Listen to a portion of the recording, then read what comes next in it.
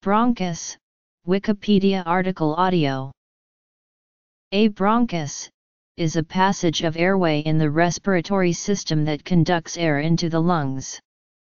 The first bronchi to branch from the trachea are the right main bronchus and the left main bronchus. These are the widest and enter the lungs at each hilum, where they branch into narrower secondary bronchi known as lobar bronchi, and these branch into narrower tertiary bronchi known as segmental bronchi. Further divisions of the segmental bronchi are known as fourth order, fifth order, and sixth order segmental bronchi, or grouped together as subsegmental bronchi. The bronchi when too narrow to be supported by cartilage are known as bronchioles. No gas exchange takes place in the bronchi. The trachea divides at the carina into two main or primary bronchi, the left bronchus and the right bronchus.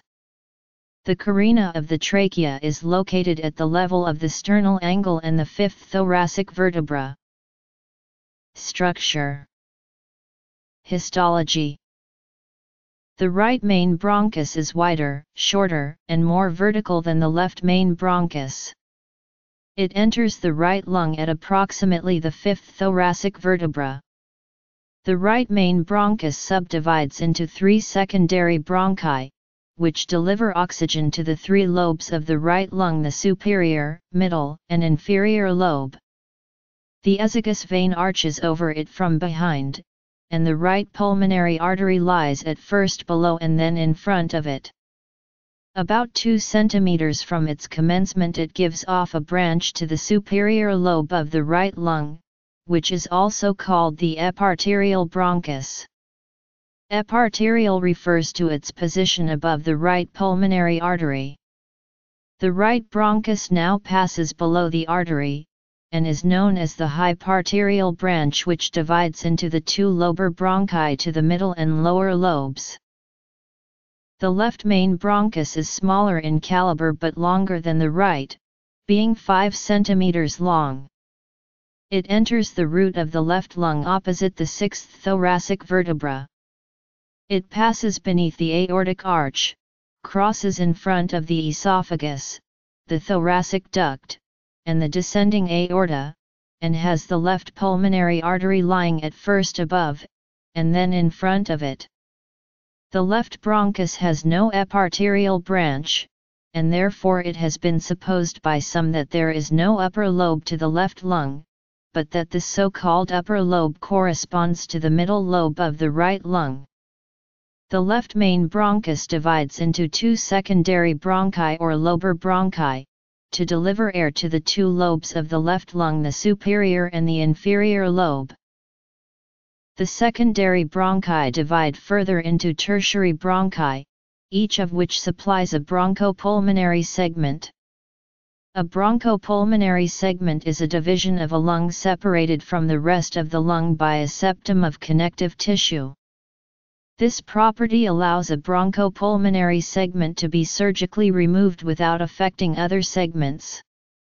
Initially, there are 10 segments in each lung, but during development, with the left lung having just 2 lobes, 2 pairs of segments fuse to give 8, 4 for each lobe.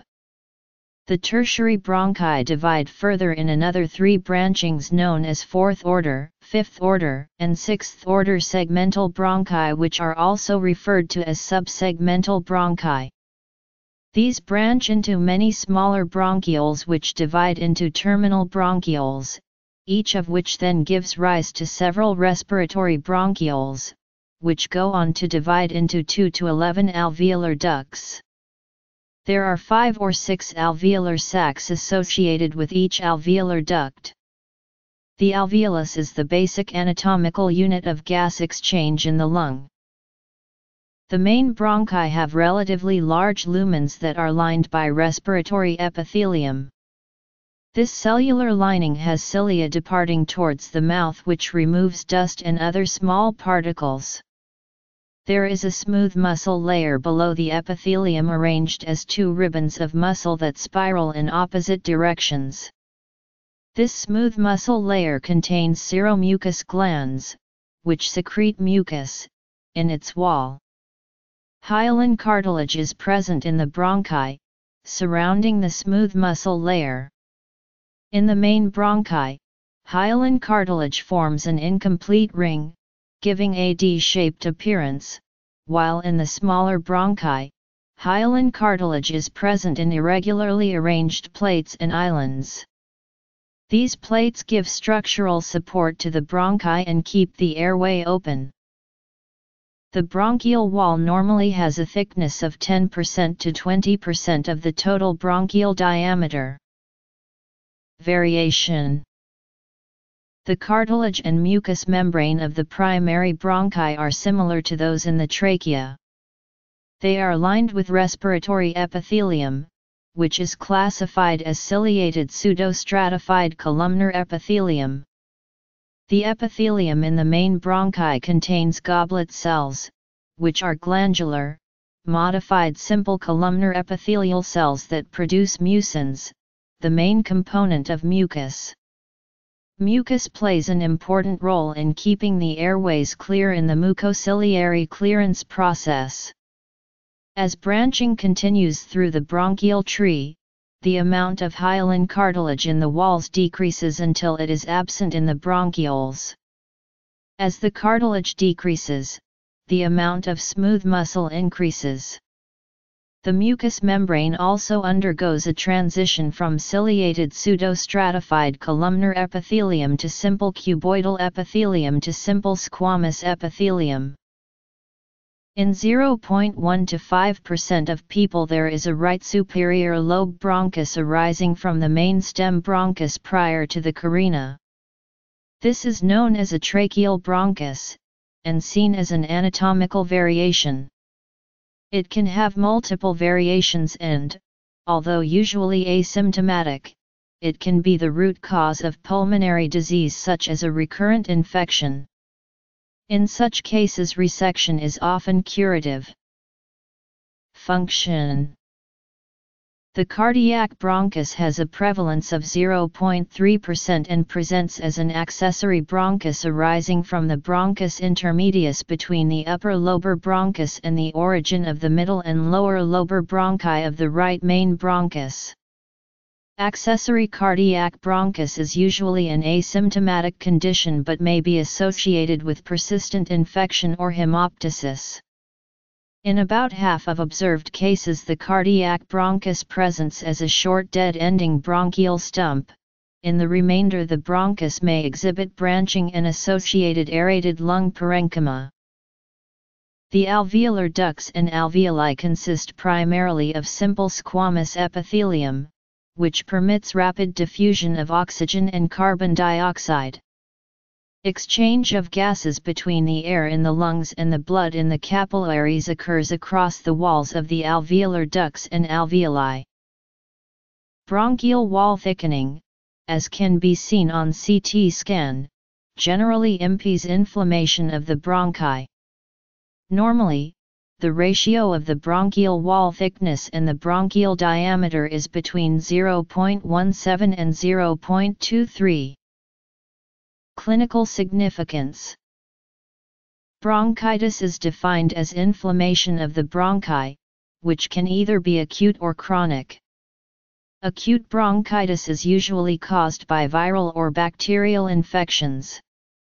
Most sufferers of chronic bronchitis also suffer from chronic obstructive pulmonary disease, and this is usually associated with smoking or long-term exposure to irritants. Bronchitis. The left main bronchus departs from the trachea at a greater angle than that of the right main bronchus. The right bronchus is also wider than the left, and these differences predispose the right lung to aspirational problems. If food, liquids, or foreign bodies are aspirated, they will tend to lodge in the right main bronchus. Bacterial pneumonia and aspiration pneumonia may result. Aspiration. If a tracheal tube used for intubation is inserted too far, it will usually lodge in the right bronchus, allowing ventilation only of the right lung. Asthma is marked by hyperresponsiveness of the bronchi with an inflammatory component, often in response to allergens. Asthma. In asthma, the constriction of the bronchi can result in a difficulty in breathing, giving shortness of breath. This can lead to a lack of oxygen reaching the body for cellular processes. In this case, an asthma puffer can be used to rectify the problem. The puffer administers a bronchodilator, which serves to soothe the constricted bronchi and to re-expand the airways.